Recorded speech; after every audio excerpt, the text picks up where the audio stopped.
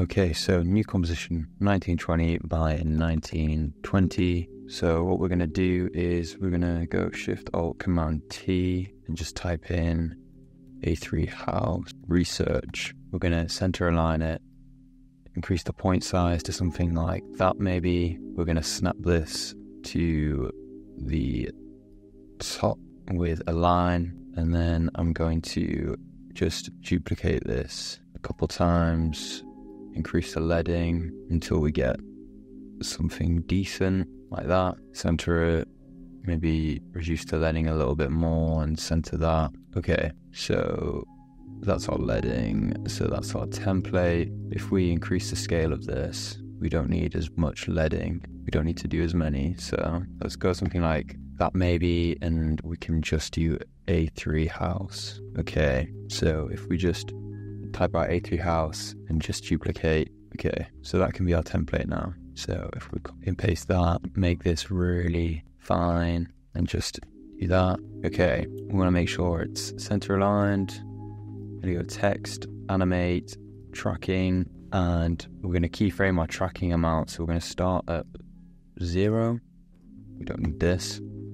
And we can just go 1 second along, and we're just going to increase the tracking until it's stretched to both edges. And we're going to try and make this an equal distance, which should do.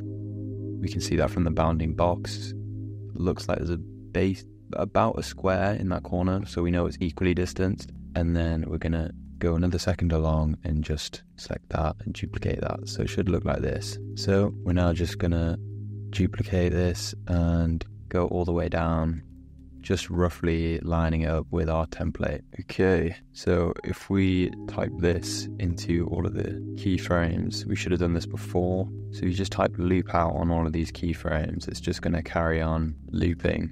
So, okay, so if we go Command A, hit U, make sure we've got everything selected, right click, keyframe assistant, easy ease, graph editor, make sure you're editing the speed graph, click this button to align everything and select that there, pull everything in with this.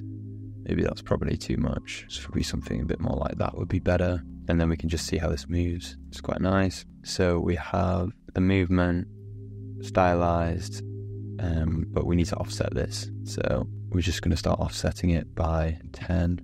So we're just going to go along Shift Command right arrow, that's going to go along 10 frames. So we're just going to do this across everything. So if we hide our template now, we can see what's happening. So if we go to something like 4 seconds and then go to 8 seconds, we can grab this and just select that Alt right bracket, right square bracket, and then yeah, we know at every kind of like even second that's going to line up, or just at every second in fact. So that's now a looping animation, very easy.